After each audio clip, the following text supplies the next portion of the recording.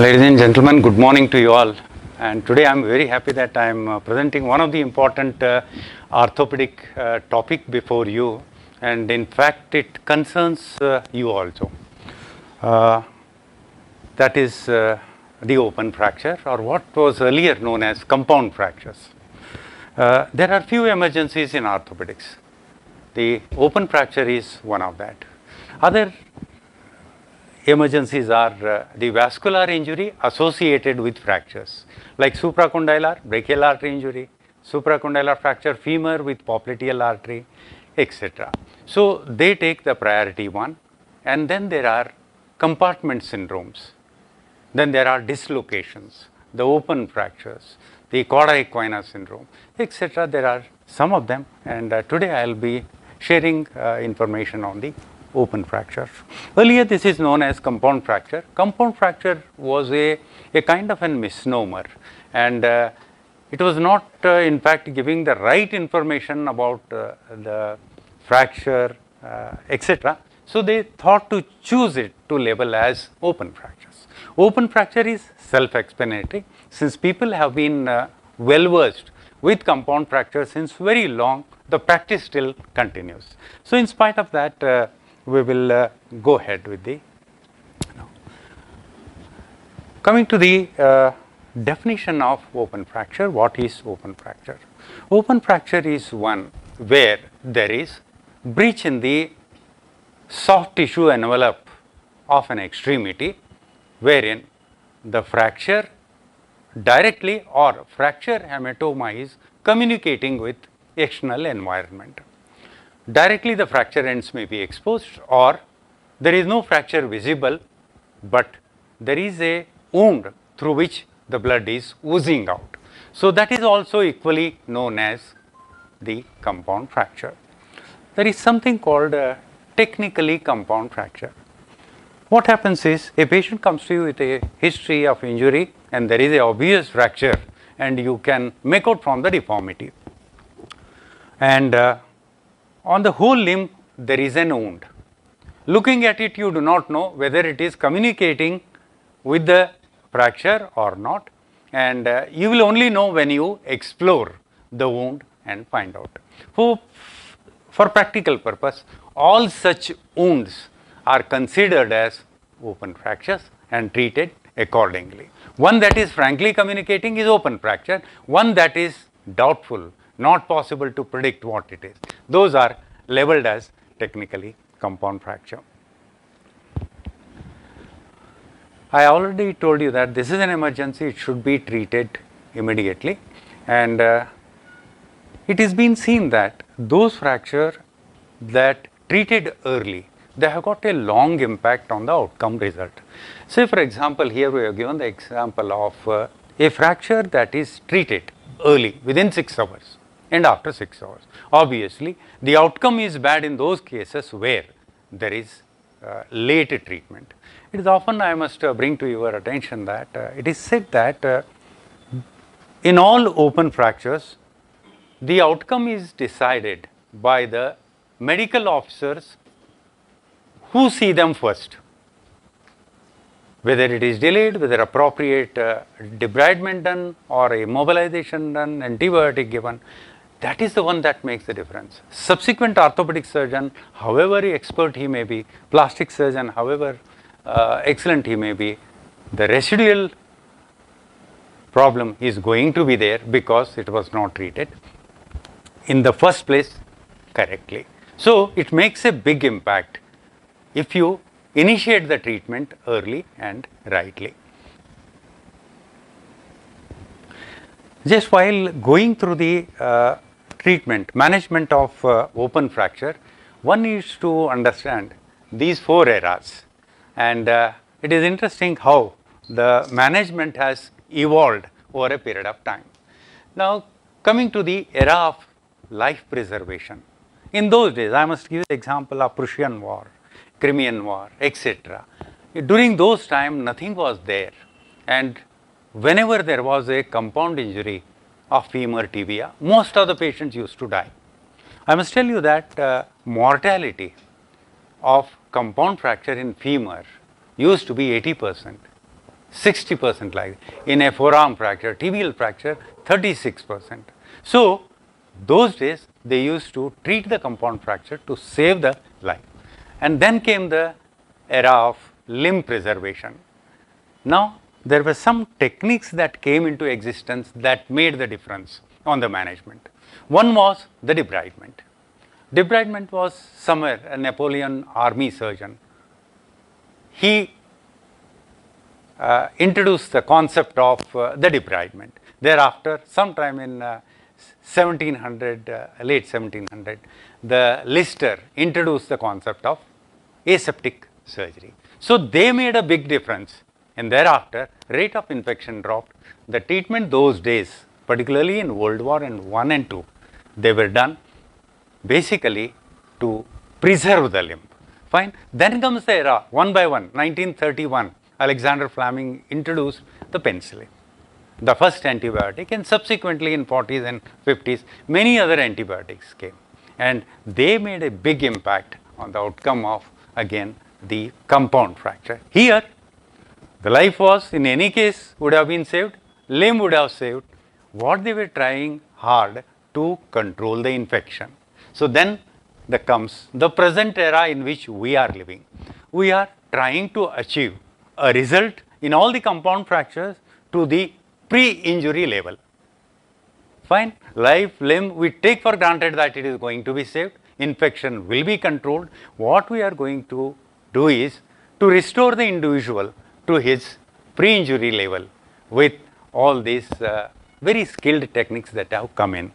Of course, the antibiotic, very powerful and wide spectrum antibiotics are available, blood transfusion techniques are available, vascular reconstructions are available, minimally invasive external fixation is available, and the chain of evacuation of patient from initial time, site of injury to the tertiary care hospital has improved. As a result, it has made a big difference.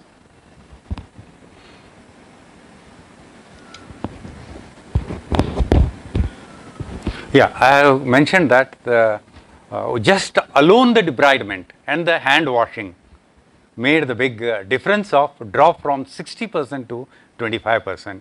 And of course, all these various techniques that came subsequently made a bigger impact. Now, the etiology. In our scenario, the almost 65 to 70% of the compound fractures are because of road traffic accident. Over the period of time, roads have been congested, there is no following of the rules, traffic rules, and drinking and driving, these are getting mixed up. As a result, we are getting, at least in India, a high rate of road traffic accident. Speed of vehicle has improved, and that has also greatly contributed to the severe high velocity energies.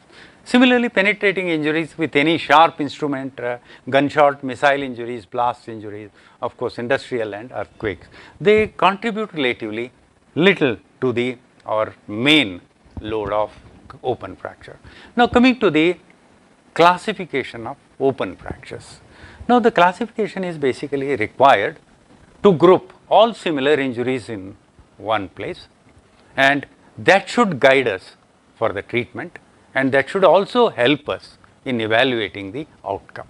So, that is how this Gustello-Anderson classification was developed in 1984, and based on, I must tell you that the basis of classification of this open fracture is two things. One is the size of the wound. It is very minor, but they have given weightage to the size of the wound. Number two, the soft tissue injury, size of the wound and soft tissue injury. Second is quantum of contamination.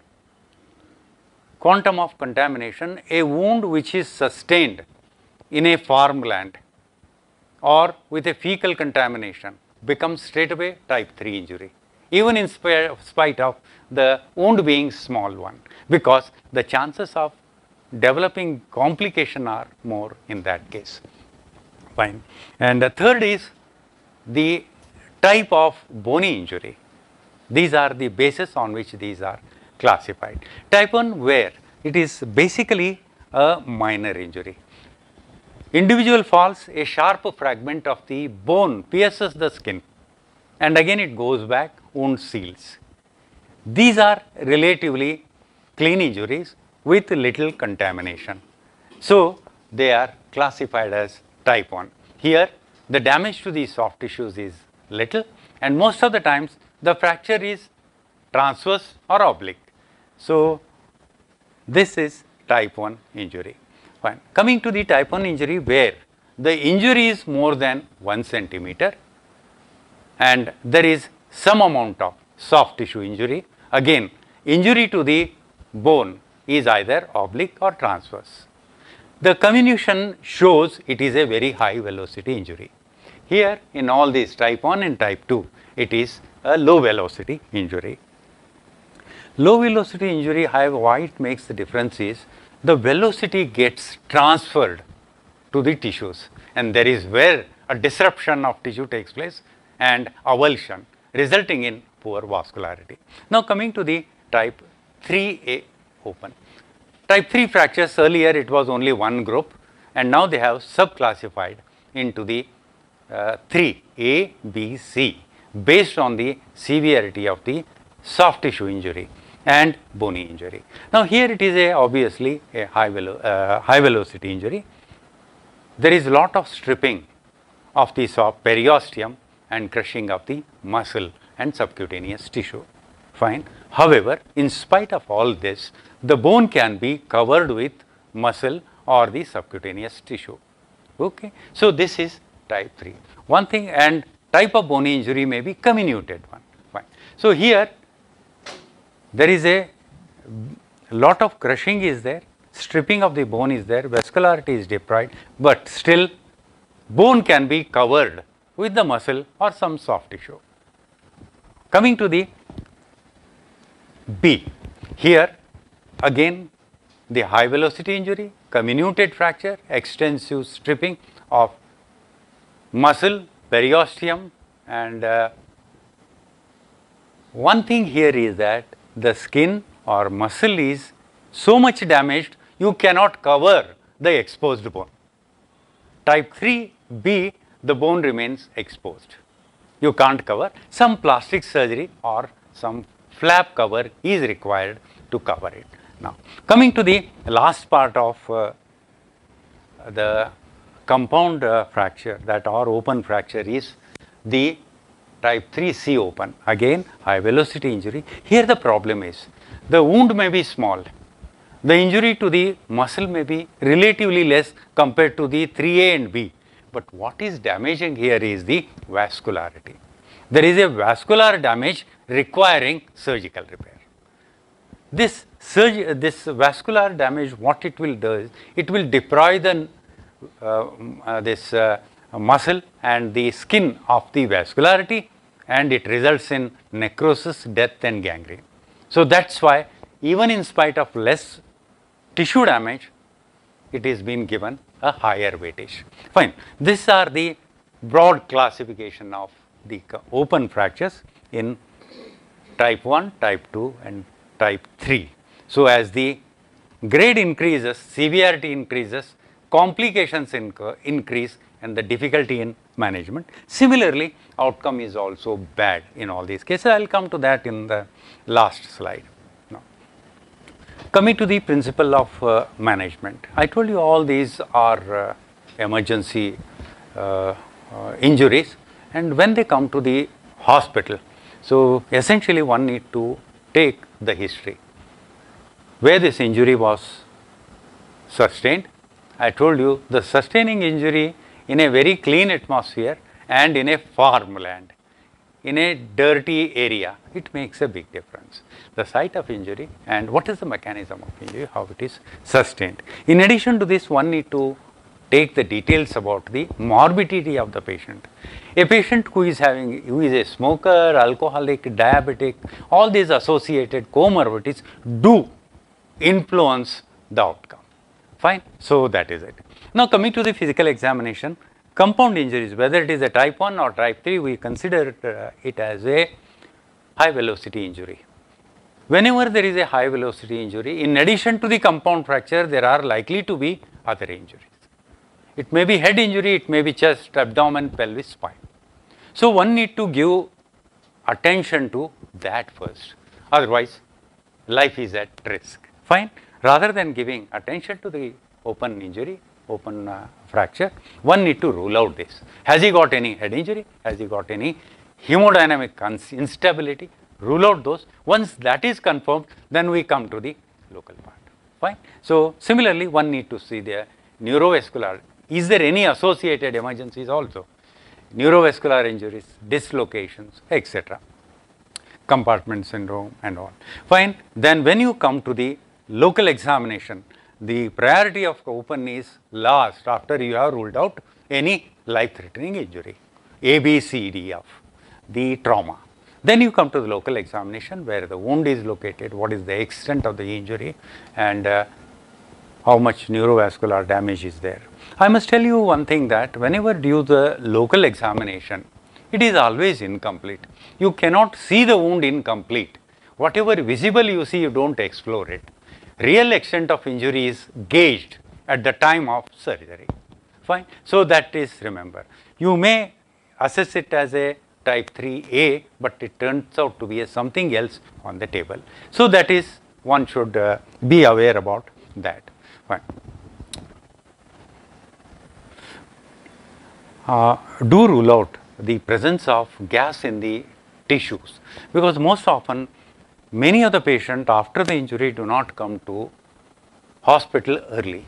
They spend a lot of time because these are all contaminated by clostridial organism. The chances of developing this infection is very high, and these are very fatal infections. So, one need to feel for the crepitus, the toxemia, the dusky color, bad foul smell, what they call is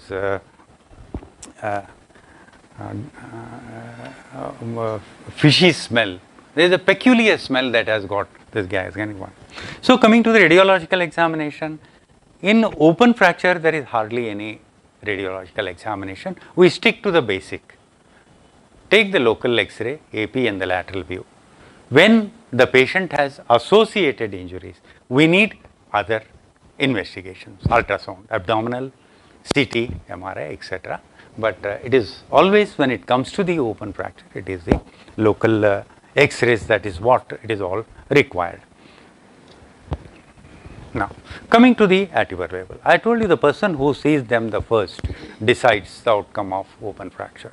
When he comes to you, yes, many heroic things need not be done, because at your establishment many things may not be available at your disposal. What you can do best, and that is rather far more important than what surgeon does in a bigger hospital, is the open injury should be, without manipulating or anything, covered with clean wet dressing. There should be a fair amount of pressure, some amount of pressure, so that further bleeding is prevented. We had the habit of putting povidone iodine, antibiotic soaked dressing, but that is not required. Povidone iodine, what it does is it stains the tissue, and as a result, when you are actually doing the debridement and all, the color of the muscle becomes different. And moreover, it is said that adding antibiotic into the initial dressing or subsequent dressing does not improve the outcome. And this is what one should, don't use any antibiotic, saline, just saline, saline, saline, that's it. You can measure, clean it, whatever is gross contamination is there, and thereafter splint this. There may be Thomas splint, or there may be a Kramer wire splint. Any of the splint you have, just, this is the biggest thing you can do at your setup. Reason is, by splinting you are reducing the pain. You are reducing the further damage to the soft tissue and the vessel. I think I give more weightage a treatment at the periphery than at the center in a bigger hospital, because this makes a big difference on the patient. So, this one should do without avoiding it. Splinting. Even if you are sending him to the X-ray or anything, do apply a splint, send him. Yes, at your level you can do is the injection tetanus toxide and starting antibiotic at your level, because you are the first person that he comes to you, and you have the lead time in covering with antibiotics. Fine. And because from your place, the subsequent hospital may be far off. He may not get the easy way of transport. The time may get delayed. Start the antibiotics. Most of the times, the antibiotic in orthopedics are very simple and straightforward. The first generation. We are more worried about few things. One is Streptococcus, Staphylococcus, and the Clostridia. All these organisms are quite sensitive to the first generation of cephalosporins. You may use either cefazolin or you can use cefuroxime, whatever is available. And then comes, I have given the detailed antibiotic chart subsequently. Then you can transfer the patient to the next available hospital. Fine.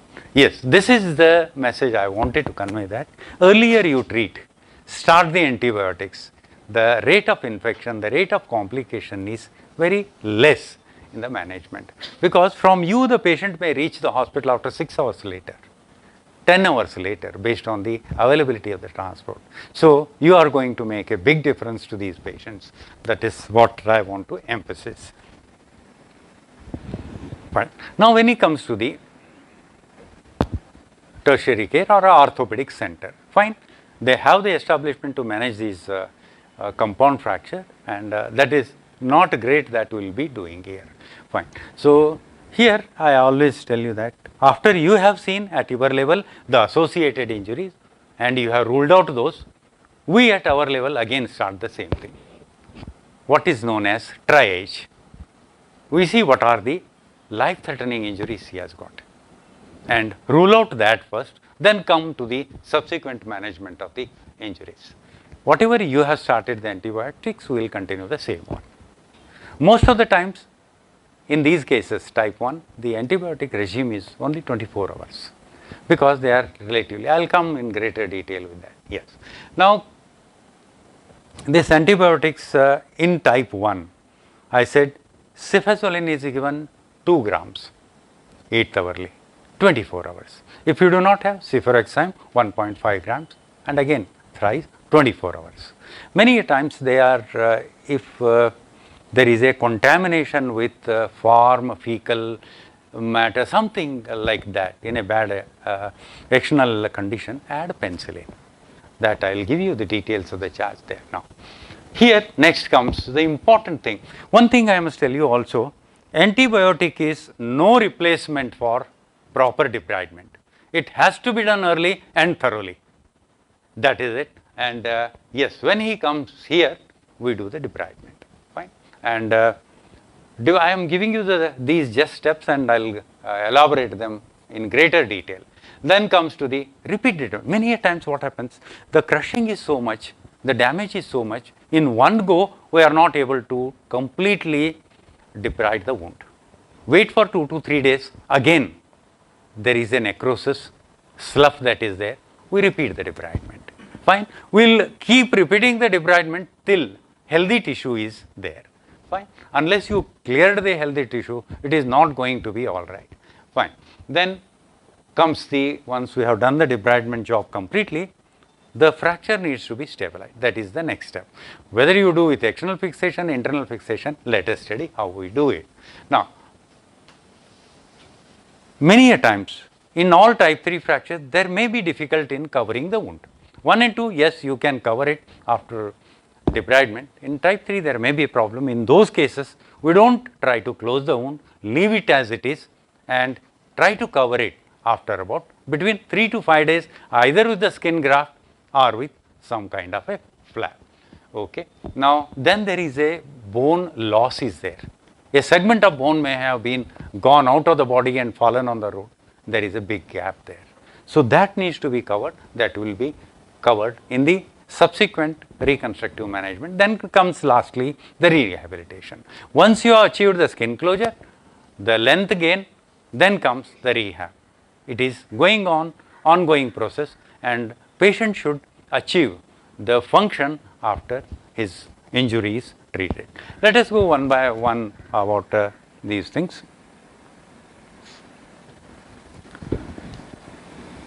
This is what I just told you, that use early antibiotics, start it. It is your level only in your own clinic you can start.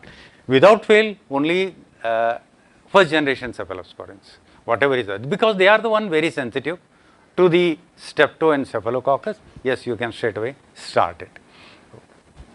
IV antibiotic, early antibiotic, duration I told you 24 hours in type 1 and type 2. In case of type 3, we need to continue for 72 hours. Whenever we do the debridement, continue the antibiotic. So, this goes on. So, there is a prolonged antibiotic coverage for the type 3, but type 1 and type 2, more or less it is 24 hours. But definitely one can make an individual choice in continuing the antibiotics. Yeah. Should we take the wound culture in these situations? Patient comes with an extensive wound, what should we do?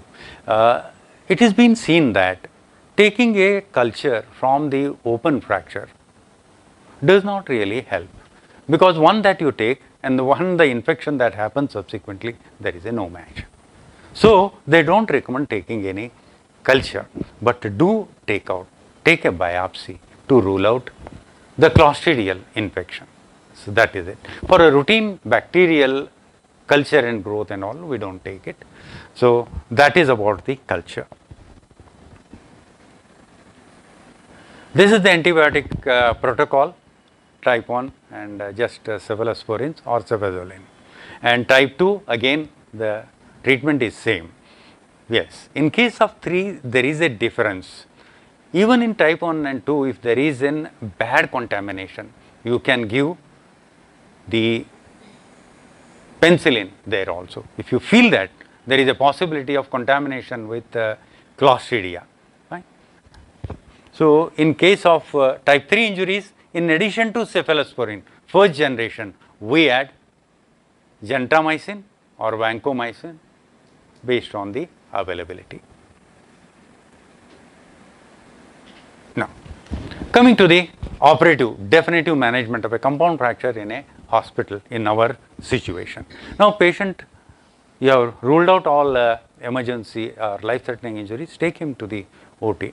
Now, once he is on the OT table, what should we do? Should we use tourniquet or not to use the tourniquet? By and large, we should avoid using the tourniquet, because the skin is already, soft tissues are already crushed, dead. And to know the viability, if you tie the tourniquet, you will not be able to know the bleeding. So, why should we keep in situ? Yes, many times while you are cleaning the wound, some clot may dislodge and it may start bleeding. Just to prevent that, we keep the tourniquet in situ, but may not use it. Fine. It is already a bad wound, ischemic wound, should not use. Okay.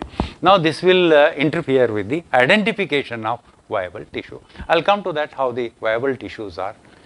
Okay. Prepare the skin with one of the routine antiseptic. It may be povidone iodine, it may be the Savlon, it may be chlorhexidine, whatever in your practice we are doing it, we can use it. Only skin is prepared. When it comes to preparing the wound, do not use any antiseptic on the wound, because everything is harmful. Chemicals are harmful to the tissue. All these tissues are bathed in saline. Saline is the best treatment for the, or best antibiotic for the soft tissues. So, just irrigate with saline, whatever dirt is there, just clear it off, and only that should be, saline should be used. Once you have cleaned it, drape it, and now start the debridement. Now, coming to what is the debridement? It is a French Napoleon surgeon, the Dassault in 1839. He coined this term, and Jean Lapierre also used this term. The debridement. Debridement is excision, is a wound excision.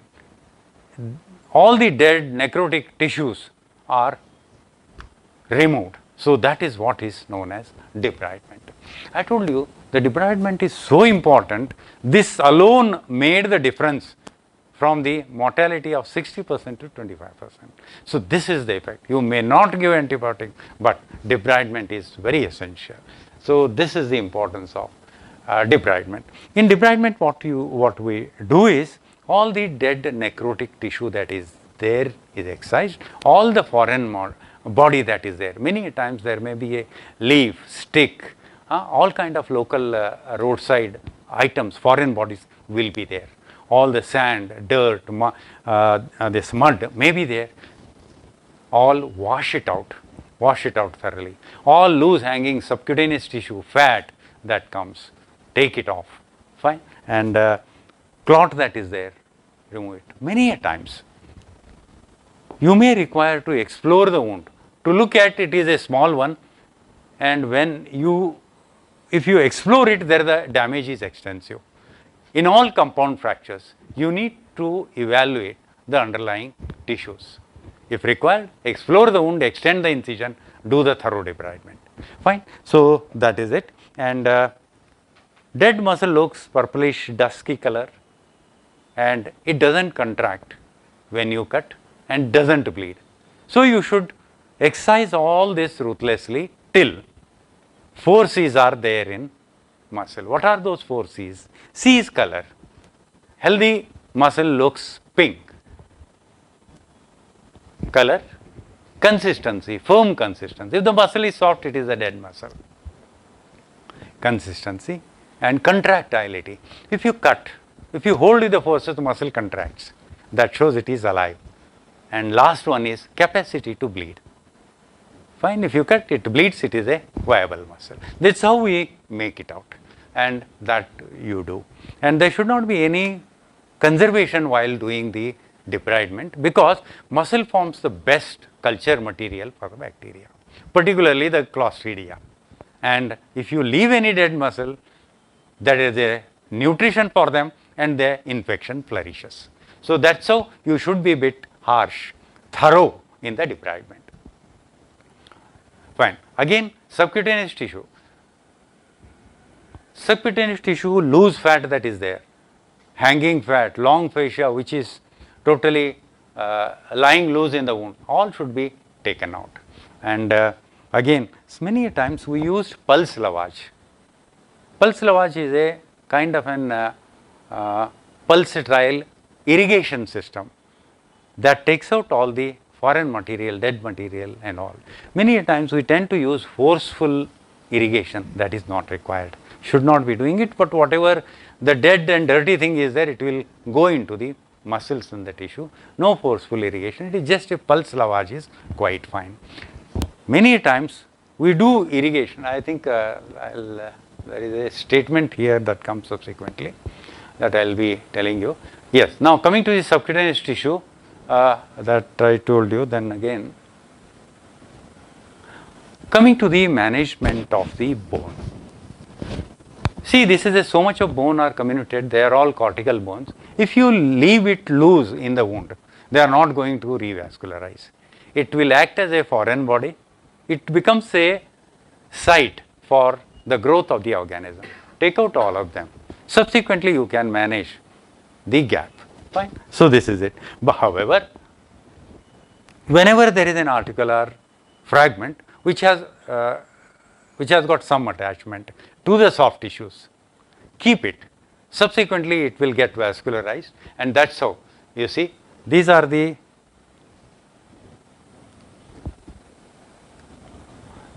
articular component that have been reconstructed here, and it is healed well.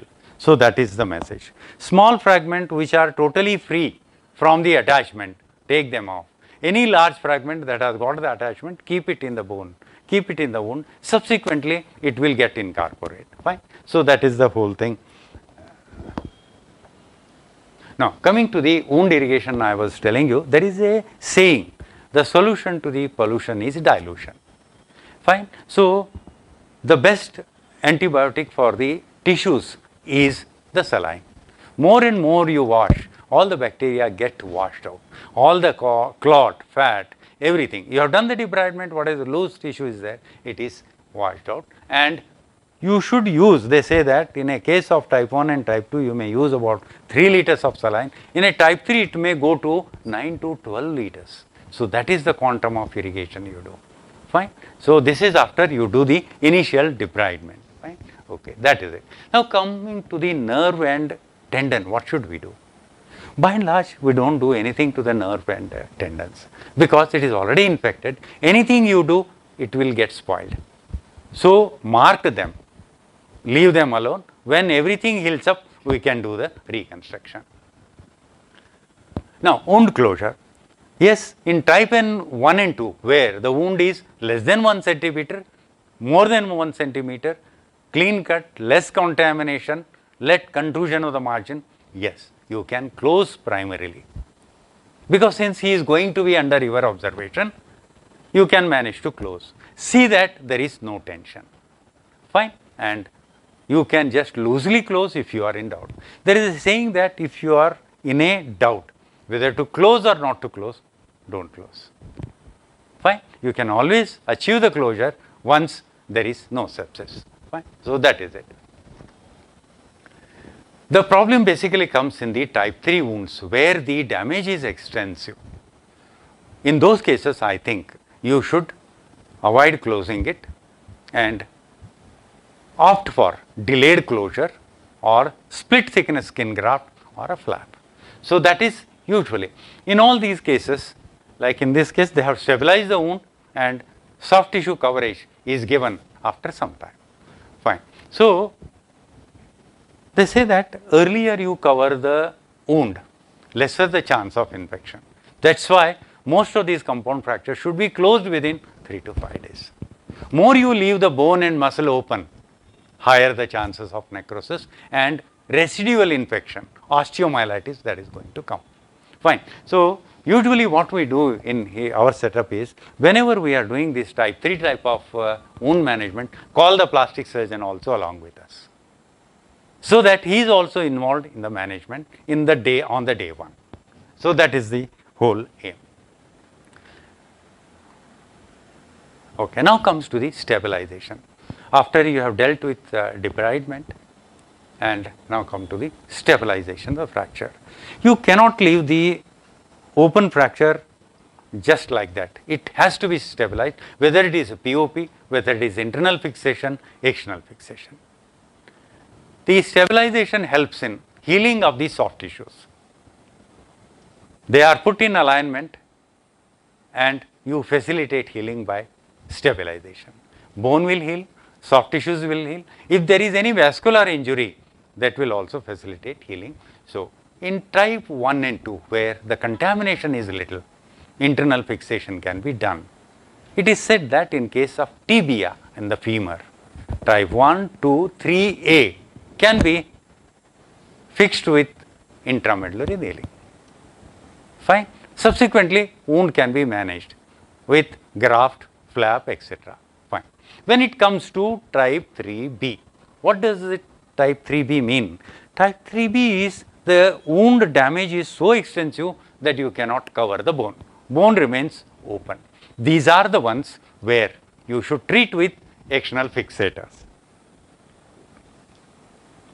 External fixator will take hold only on the bone with a very small pin, and it does not facilitate infection at all. Without facilitating infection, it will keep the bone stabilized. Yes, once you have given the flap, everything, you can take off the fixator, either treat it in POP or internal fixation with nailing. Fine. So, either way, based on the, in case of type 3, where there is a vascular injury, these are the cases where limb is at risk. One should act directly, do the angiography, Doppler, know the level of the vascular damage, and accordingly plan the intervention with the help of vascular surgeon. Now, you have done everything. There is a gap. Large piece of bone is missing from the tibia or the femur. Now, there are ways to manage this. If the gap is small, then you can take the iliac crest bone graft, put it, and bone will heal. Once it heals, you can give the limb brace if it is a 1 centimeter or so. If there is a extensive damage like this, wherein what is known as Ilizarov bone transport can be done, where gap up to 5 to 10 centimeters can be covered, can be generated. This is how it is managed. Or one can use the microsurgery and do vascular fibular graft. Fine. In the presence of compound injury, we should not be doing dead bone graft. It should be vascular so that it can resist the infection. Fine. So, this is about it. Bone gap. Coming to the outcome of open fracture, just look at it.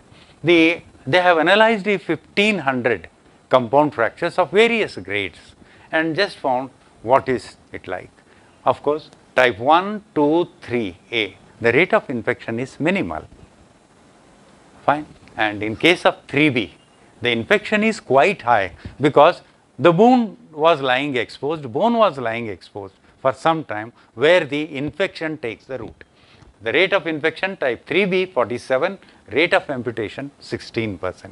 And in type 3C, the rate of amputation is 42 because there was a vascular damage. Fine. So, this is many a times patients do not come early. By the time they come here, warm ischemic time has already passed. As a result, most of them they go in for amputation. Fine. So, this is about the compound fractures. Thank you for your kind attention, and I will be pleased to answer your queries.